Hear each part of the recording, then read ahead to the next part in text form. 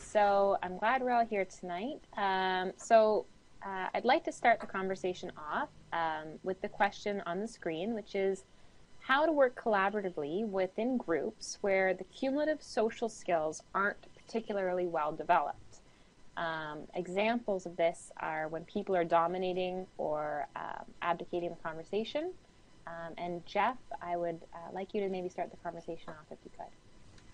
It's a pretty interesting conversation, and it's kind of age old. You know, we've been, ever since I started in education, we talked about the idea of cooperative learning was a kind of a big watchword then, and we were given opportunities to try to learn how to do cooperative learning. And one of the things that I often did came from a company I worked for in California called Creative Learning Systems, where we had a game that the kids played at the beginning of the year. And I sat down with them, and we had a good time, and we would give them basically a set of cards. We'd deal it out to them, and there'd be roles in there, like the person who's a recorder, person who is a questioner, person is a clarifier, and so on, around the different groups. That would be given their role to play, and they would know what that person did. On the card, it would describe what that person did. So they would have that sitting to the side.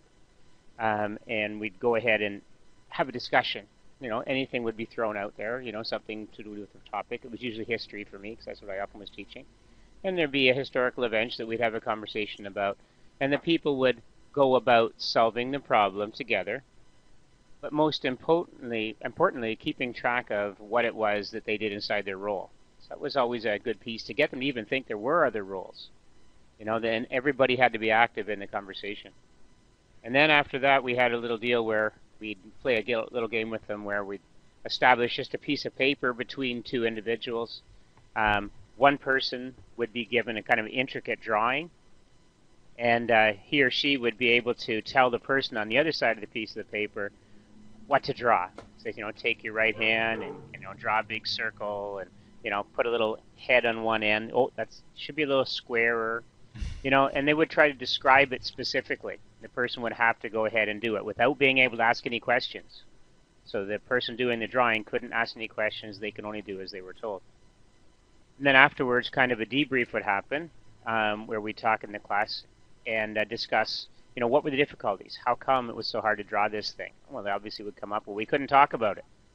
Well, let's go ahead and try it again with some communication involved. And they'd draw it and would obviously, almost 90% of the time or more, come out to look more like what it was supposed to when they could communicate.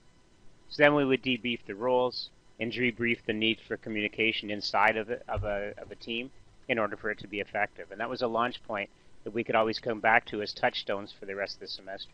Hey, one of the things that's happening within those scenarios that you're describing, Jeff, is that I think the roles that the individuals are taking within the group are sort of defining the value that they can have in terms of relationship to the final product. So I was the clarifier in this particular group, and therefore all of the clarification of the final product was due to me. Or, you know, if I was not the creative person, then I can't claim any of that creativity, etc. What I'm getting to is the whole differentiation between cooperation, which is what I see as the root of both of those activities that you were describing, and where I would prefer people in this particular course and indeed the rest of the program to move to that whole idea of collaboration. So it's an idea of valuing the roles that people are playing, but not being stuck in those roles. So the roles actually shift from person to person to person within the group, so that you get to the point where everybody can claim ownership to the final product or to the final process that's being used, because you have all contributed to it in equal fashion, or there's some kind of equality. I'm not going to say that the same number of words are going to be used by exactly each individual who's in the group or anything. But you have to get to the point where you're actually able to express yourself. You need to be heard by the others, and you need to listen to the others. So through that process of exchanging an idea and incorporating it into your own thought structure, etc., requires that you cannot dominate, nor can you abdicate. You have to be part of the process at all times, which means also that you have to be present when the decisions are being made. So you need to make use of the technology in this particular program anyways that would allow you to contribute most effectively to the actual process that's going along. Either one of you want to comment on where I took that?